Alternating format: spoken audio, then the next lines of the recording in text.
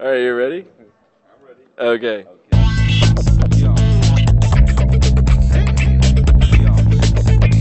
Hello, everyone. Welcome to another little interview here at the Watch Me at DLD.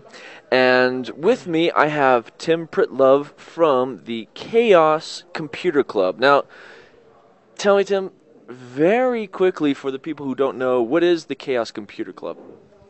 Chaos Computer Club is the hacker organization that was founded 25 years ago in Germany and still exists and is still thriving. We're doing annual conferences and other funny things, and we try to bring the community together and to communicate our our vision of how the world should be to the public.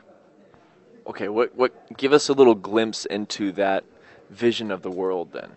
Well, it's basically all about freedom. So we try to push freedom of information, free flow of information into the minds of the people.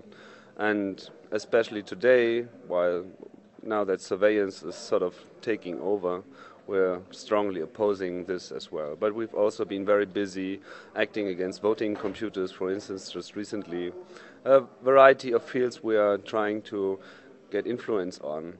But it's always combined with a very lively scene of people who is both interested in technology, interested in passing borders, finding out new things, but also have a sort of conscious mind for the development of society and the impact of technology on society. Let's take George Bush and the whole tapping of the telephones and stuff. That you guys find out about that. You battle against that in a way. With whether that's through forums or discussions, technology or whatever. Well, we don't really have to cross the Atlantic.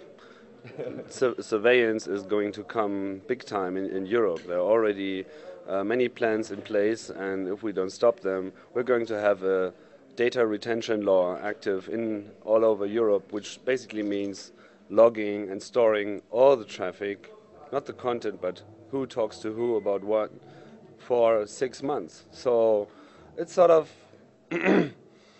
imprison. It's like Minority Report. They're trying to look into our minds and make us criminals before we are one. And that's a bad thing. And if you look at the surveillance situation in Great Britain, it's already beyond 1984 in every way. And, well, we just try to prevent this coming to the continent, and I hope we'll succeed. Could you tell me what that is you're wearing actually on your chest there, the Sputnik? Yeah, Sputnik is a new project we brought up on the last Chaos Communication Congress just recently. It's always between Christmas and New Year's Eve in Berlin every year. And this is a hardware and software project we launched. It's sort of do-it-yourself surveillance, and it's both meant to have a fun tool to work with, to do tracking at events, which can be a useful thing, but it's also to learn about surveillance in general. So we have been putting out everything in the open. The hardware design is Creative Commons licensed, the software is of course GPL licensed. So you can just take it, build it yourself, and do compatible systems with it. So people can take the data and do their own data mining. It's all about educating people what the actual impact of surveillance is, but also to have fun at our events and other areas. So let's say that we make a party, right? Like the party last night, or let's just say that.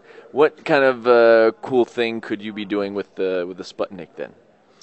Well, once you're tracked, you can do all kinds of analysis on the data. It's basically the who talks to who and who is hanging around with who. Who was that girl I was dancing with? So what you can see is relationships, but also other funny things you can think of. If you have a beeper on this, which the first version doesn't have, but further versions probably have, you can get some kind of feedback like, oh, your pizza has come, so please proceed to the exit to take it. Just a very simple example. And I think in August, when we're doing our big open-air Chaos Communication Camp, which is going to be a 4 or 5 day event in August, 8th to 12th of August, we're going to see this in use second time, and hopefully we're going to have some very interesting applications for this. Okay, so that's this coming August, and that's in Berlin?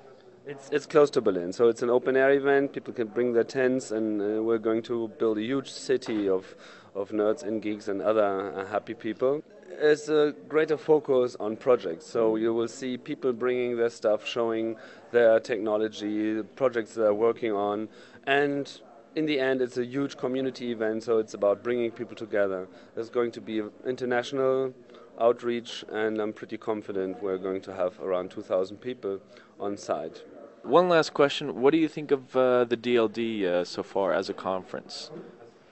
I think it's a well-designed conference because they sort of made it that it's not just about commercial stuff. It's not only about vlogging or blogging, but you have all these things are pretty active along with each other, and there's no single dominant scene in here, and I think that's why it works so well. So it's all about networking, and people actually talk. It's very open. Everybody listens to everybody else, and that's a good thing. That's what we always want to see at our events, and it's good to see that this is moving into this scene as well. Okay, great. And you also have a podcast. Just do a quick plug of the podcast. Oh yeah, that's true. It's Chaos Radio. It's actually a radio show we are running for more than 10 years now, 11 I think.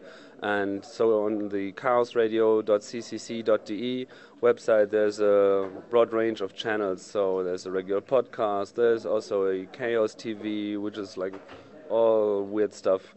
And we're about to launch a new video podcast as well. Very cool. I'm looking forward to that. And let me know if you need any help on that, all right? Okay. Hey, Tim, thanks a lot, man. Yes. Cheers. So, Gabe Mack and Tim Pritlove from the DLD, talking about the Chaos Computer Clubs and, yeah, RFID. And the world. And the world. Cheers.